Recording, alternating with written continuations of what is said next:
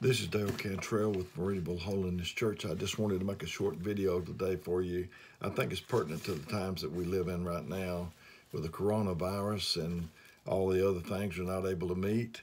And so I'm going to be in the 27th chapter of Acts, the 13th verse, starting at the 13th verse. I'm going to give you a little background so we don't have to read so far. But Paul stood up before many rulers. In this particular time, he stood up before this ruler, and he told this ruler that he appealed to Caesar. The ruler said, I might have let you go, but you've appealed to Caesar, and that's where you're going to go.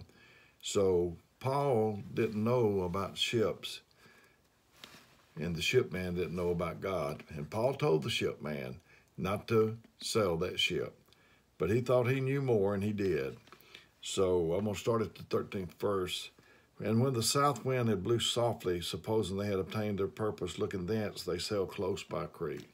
Before this coronavirus started, we could go to church. Everything was great. We could be together. So the south wind was blowing softly. We took it that everything was okay. But then along came this coronavirus. So that's the way it is. When things are going well with you, don't forget that bad could get worse. And said, but not long after there arose, after they had got comfortable and the soft wind blew, and the wind blew softly, said, but not long after there arose against it a tempestuous wind called Euroclydon. And when the ship was caught up and could not bear up into the wind, we let her drive. They encountered a storm.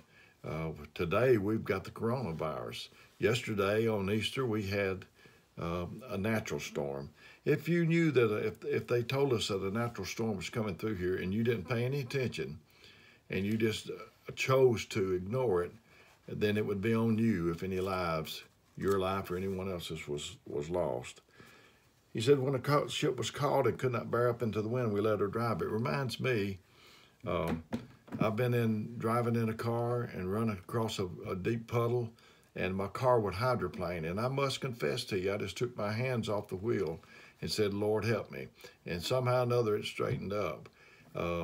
Today, in this, we're going to have to take our hands off the wheel and depend on God to help us. They let her drive.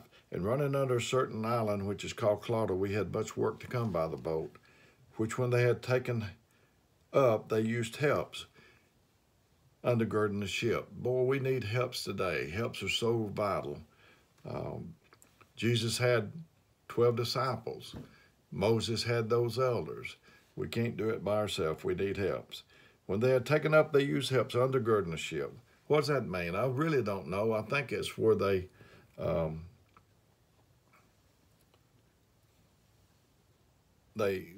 tied a cable around the ship and drawed it up to keep the things from busting into pieces.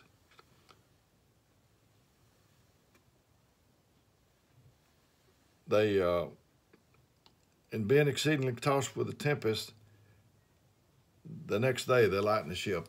When I was reading this, I was in a storm, and that was the first clue of what I need to do. Just like this is talking about a natural storm, we're in a spiritual storm. And so if we can do what they did in this natural storm, it will help us in our spiritual storm. And so he lightened the ship. That was the first thing I needed to do in my storm. I needed to lighten the ship. If I got a grudge, I need to throw it overboard. If I got a feeling against somebody, Jonah, when he was in the bottom of the whale, they had to throw him overboard to make the ship start sailing right. So they lightened the ship. Very first thing they did. That's the very first thing we need to do. And the third day we cast out with our own hands the tackling of the ship. What is that? I don't really know. I just think it's the thing that controlled the pulleys and all that, the sails, so they could. Now we've thrown that overboard, so now it's like a sailboat, and that's probably what's going to help us if we can just get our hands off the wheel and let Jesus pilot the boat. And when neither sun nor stars in many days appeared, no small tempest lay on us, all hope that we should be saved was then taken away. Do not lose your hope.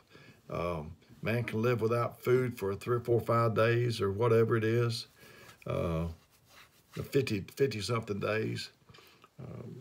Man can live without air for 8 or 9 or 10 minutes. He can live without water 3 or 4 or 5 days, but you cannot afford to be without hope for 1 second. I've never been where I didn't see the sun or the stars or the moon or anything that he's talking about in here. But in that day, they needed that to navigate. They didn't have an onboard computer. They didn't have radar. So they needed that to navigate. Don't lose your hope. And Paul told them that they shouldn't have sailed. And he said, and now I exhort you to be of good cheer, for there shall be no loss of man's life among you, but of the ship. That is really good news. I mean, I would just love it if I knew that there would be nobody else lost. And he told them they would have to be cast upon a certain island. But when the 14th night was come, as we were driven up and down in Adria, about midnight the shipmen deemed that they drew near to some country, and sounded and found it 20 fathoms.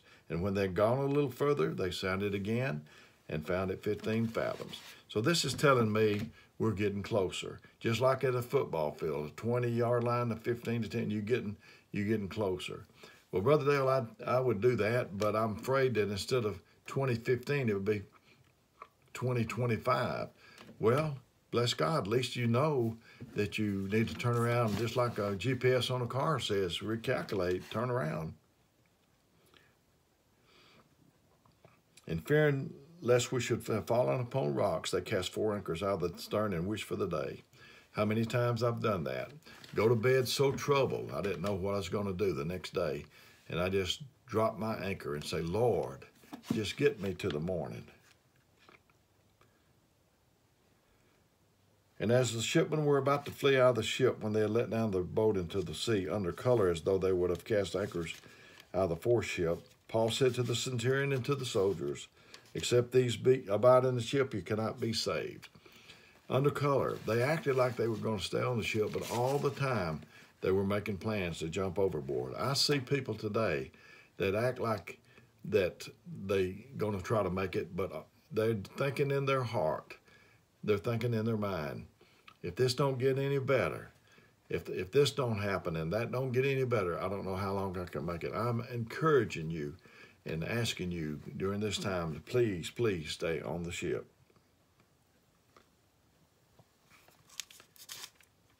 Paul encouraged them to take meat. I'm going to flip on over here. And when he had thus spoken, he took bread and gave thanks to God in the presence of them all. And he had broken it, he began to eat. Like we do on the communion. There's one piece of bread. There's a whole piece of bread, and we break it and divide it. If we didn't break it, we couldn't share it with everybody else. I've been broken. I've made mistakes. And when somebody comes to me of our church and wants to know they've done this, now I'm not talking about a sin, but when they've made this mistake, there's a little piece of me to go along that can empathize with them. And then they're all of good cheer, and they took some meat. And when they were all in the ship, 316 souls, 276 souls, and not a one of them was lost. And when they had eaten enough, they lightened the ship and cast the wheat into the sea. This is the 3rd time they've lightened the ship. They lightened it, then they threw out the tackling, and now they've thrown out the wheat. It's a desperate situation. Desperate times call for desperate measures. Different times call for different measures. If I told you that I heard of a woman throwing her baby out the second store window, you would think that's horrible, and it would be. But if I told you that the house was on fire, now that's a different situation. Some people, they sit in church. There's some people that needs a blessing. They don't care if you shout right on their pocketbook. They don't care how their nails look. They don't care how their hair looks. They just need a blessing. So when they had eaten enough, they lightened the ship.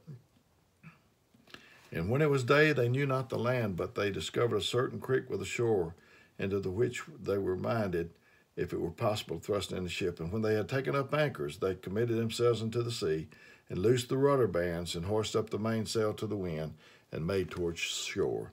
And falling into a place where the two seas met, they ran the ship aground. That's desperate.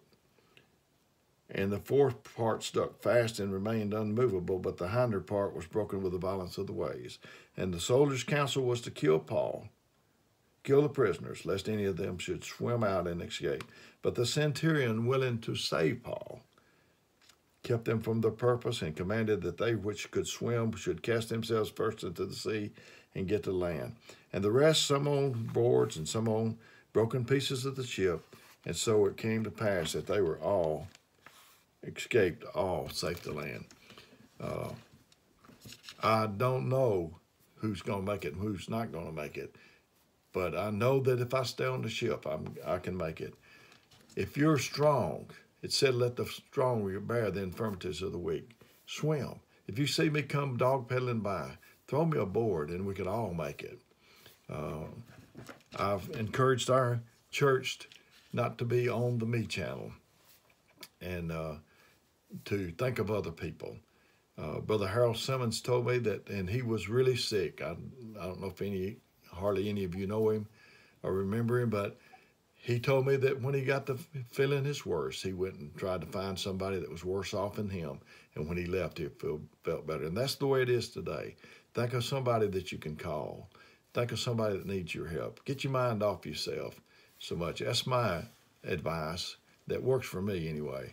I've never seen anybody that was thankful not make it so far. I've never seen anybody that was not thankful make it.